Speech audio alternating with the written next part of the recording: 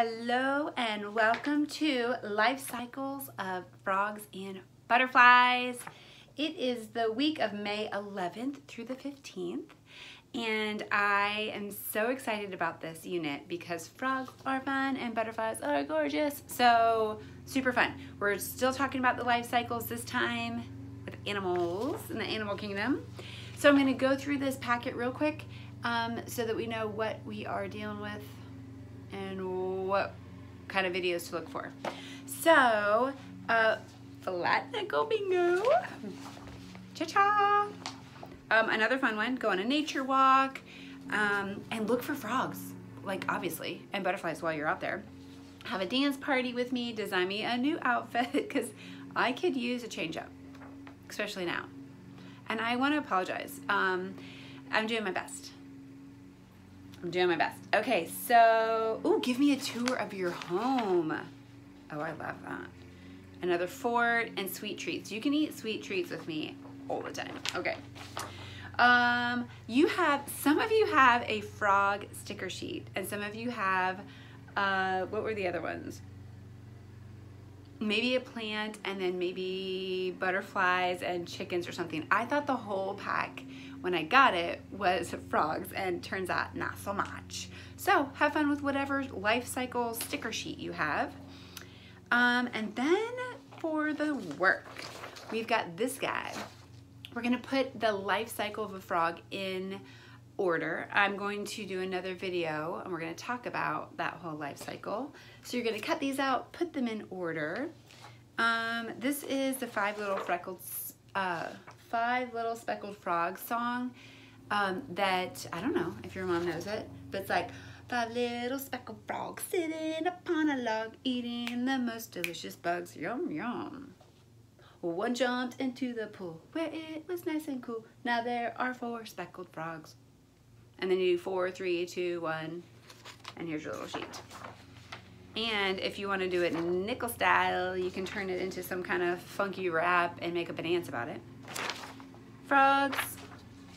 Okay, this is same and different. Some of these are easy, like too easy. And then some you're like, wait. And then like so easy, and then like, wait. What comes next? Patterning. Cut these guys out.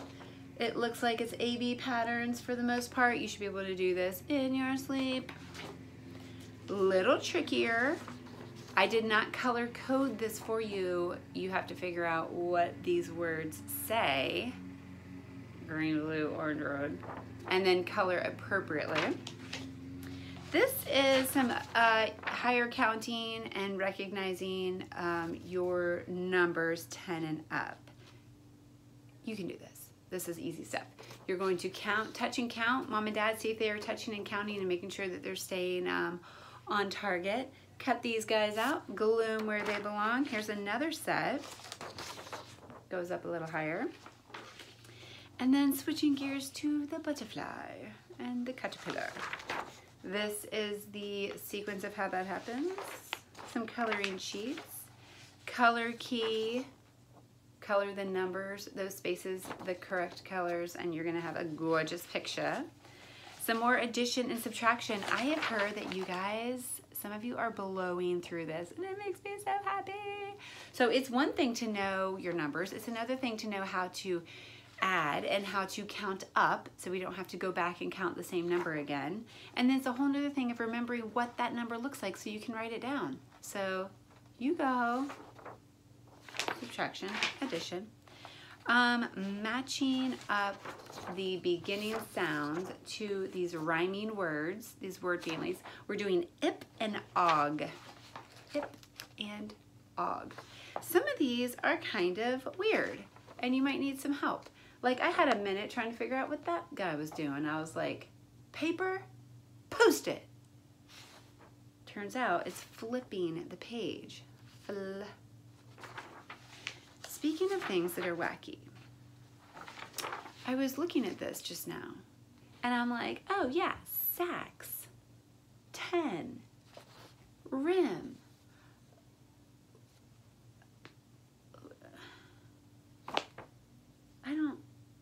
What's that supposed to be? I think it's supposed to be an H for hop.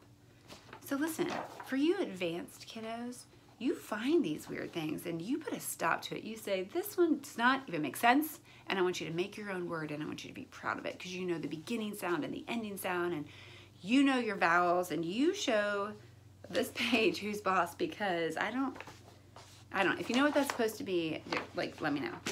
Same thing on this page, this guy right here. That is called a clothespin, not a clothes pig. A peg?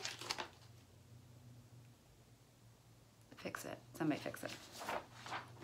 And then this guy. Now this is not just beginning sounds. It's beginning sounds, ending sounds, and some of them in the middle. So lots of good juicy work to do. I don't know if you guys are done with your draw and write journals yet with your whole alphabet.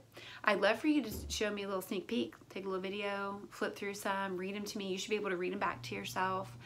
And then if you've started some new journaling with new words, new stories, I'd love to see that.